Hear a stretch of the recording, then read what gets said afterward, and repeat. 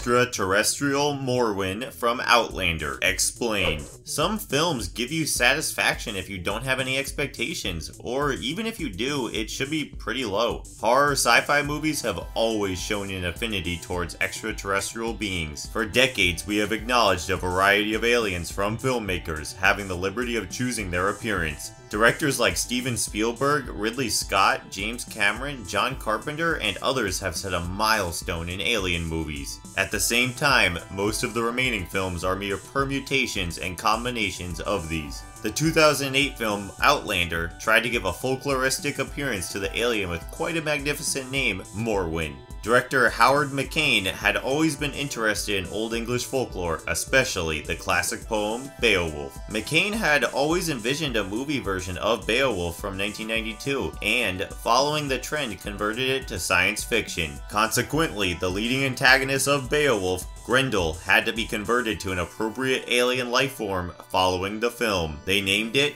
Moorwen, and Patrick Tatopoulos eventually managed to design the desired creature. The Outlander picks up the story when a spacecraft crashed into Earth with two survivors. One of them was human-like, named Kanan, while the other was the dragon-like Moorwen. The former alien was captured by Scandinavians and taken to a local village. Soon, his primary task was to eradicate the Moorwen who had started its rampage in the local villages. Will he be able to ambush the creature who overpowered him and crashed the spacecraft? Let us find out from the story of Outlander, written by McCain and Dirk Blackman, starring Jim Caviezel, Sophia Myles, Jack Huston, Ron Perlman, and John Hurt. Before we go into our explanation, we have a very small request. If you like our content, please support us by subscribing to our channel. This is a small click for you, but for us, it means a lot. Thank you. Let's begin.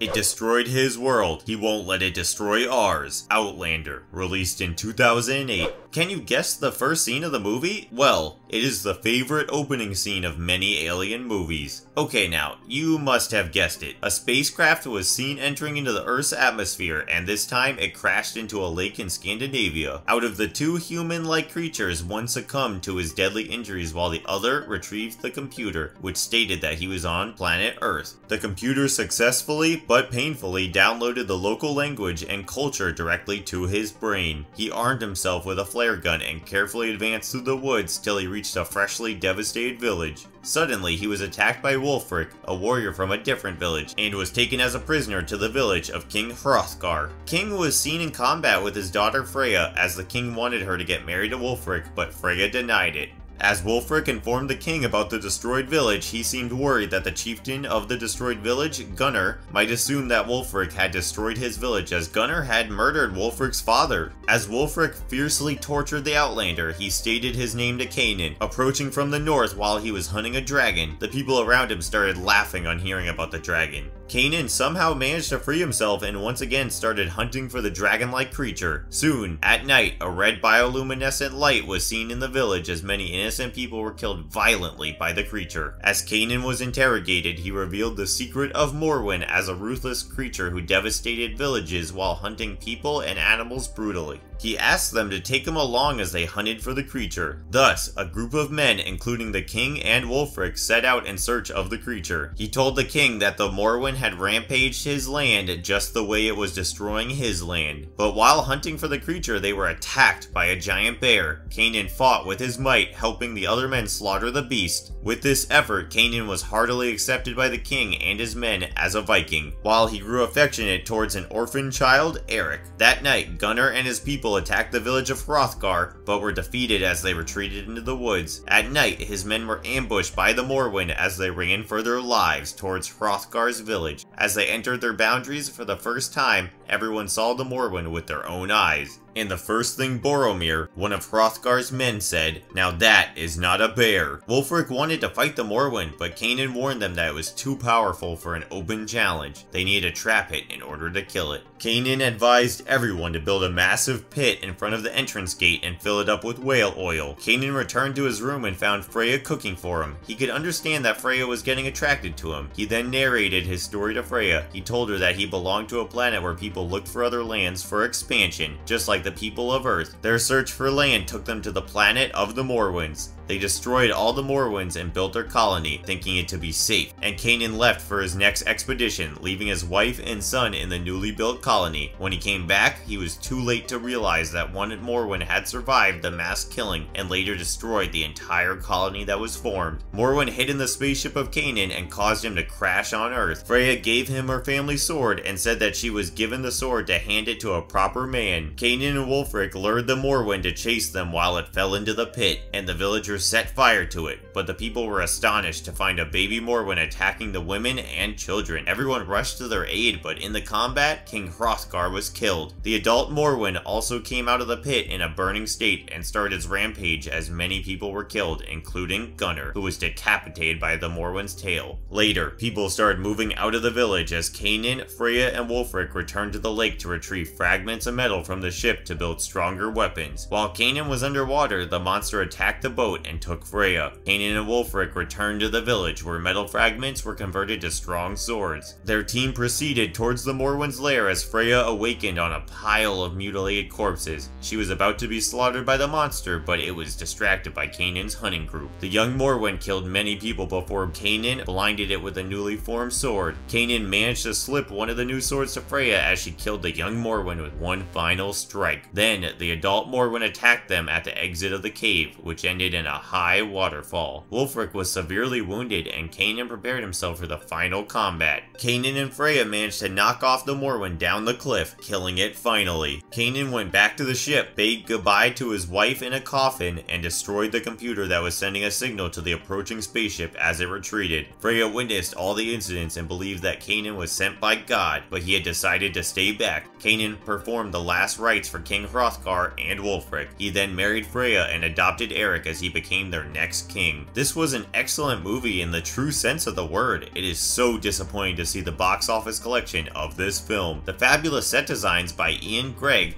costume designs by Deborah Hansen, the actors' performances, the background music, everything was perfect. The action-packed drama and thrill is bound to keep you glued to your seat. It should not matter what the critics say or the Rotten Tomatoes say, Outlander is an exceptionally well executed and thoughtful film. The film has plenty of gore, with the Moorwen murdering and feeding on the corpses, while the climax was quite nerve-wracking. The characters were well defined with respect to the timeline of the story. At early ages, people were less complicated and broad-minded. It took one incident for the Vikings to accept Kanan into their tribe. When Wulfric was on his deathbed, he realized that Freya loves Kanan, but he never for once hesitated to declare Kanan as his friend and the next king. Such actions are rare nowadays.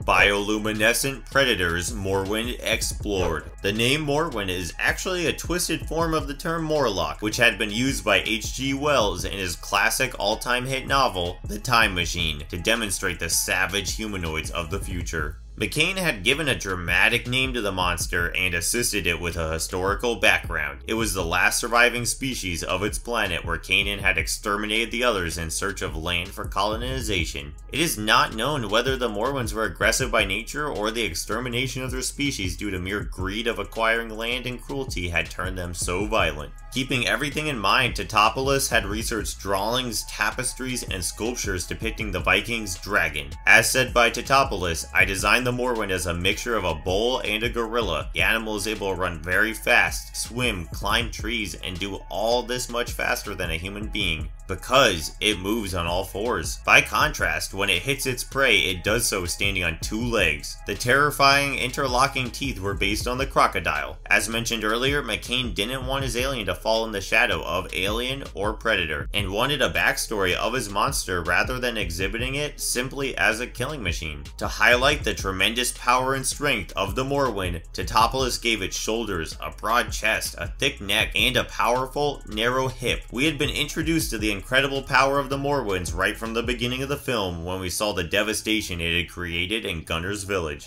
Now, we come to one of the significant features of the monster, which is the concept of bioluminescence. The idea of bioluminescence has been associated with many aliens in different sci-fi films. It is admirable that Tatopoulos and his team had studied the footage of abysmal animals like cuttlefish and anglerfish to understand this predominant form of communication on Earth. That is how we saw that the Moorwens illuminated one way when they were luring their prey and a different way when they were in an attacking mode. The audience had been kept in great suspense from the beginning as we only got glimpses of this aggressive monster. The sight of the Moorwen standing in the dark and suddenly illuminated in red bioluminescent light to reveal itself gave quite a dramatic impact to its revelation. Kanan had admitted that they would never be able to combat the creature face to face out in the open, and under his supervision, the Moorwen was trapped in a pit filled with whale oil and later set on fire. Such a destructive fire, too, was unable to kill the alien, though it was injured. The tough exoskeleton of the Moorwen rendered all the weapons of Earth useless. Kanan realized this problem, and he, Freya, and Wulfric brought different scraps of metals from his spaceship, which were transformed into swords that were strong enough to penetrate the tough skin of the monster. The progeny of the Moorwen was a twist in the plot. When everyone was waiting for the monster to be lured and fall into the trap, the young Moorwen attacked from a well situated right in the heart of the village. Through the well, Kanan and the other hunters were able to reach the lair of the Moorwen, where the audience was shocked to see the pile of decomposing corpses hunted by the two monsters. Another interesting feature of the Moorwen was its bioluminescent green blood, which was achieved nicely by the special effects coordinator Tony Kenny using safety light glow sticks. The computer generated model of the Moorwen was created by digitally scanning the drawings of Tatopoulos. A lot of effort was dedicated towards the motion and postures of the creature to attain perfection. Ultimately, McCain was delighted with the way the film and the creature effects turned out, but unfortunately, the movie was unable to receive the response it should have gained.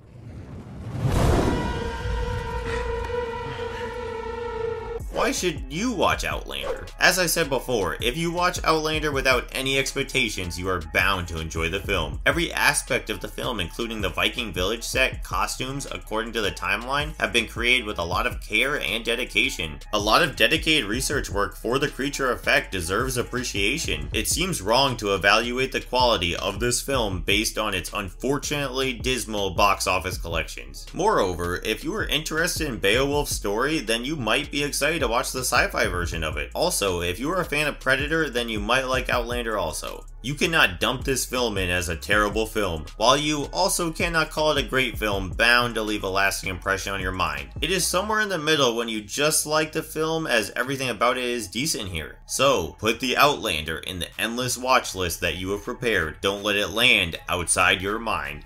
And if you liked our content, don't forget to leave a like and subscribe to us if you haven't already.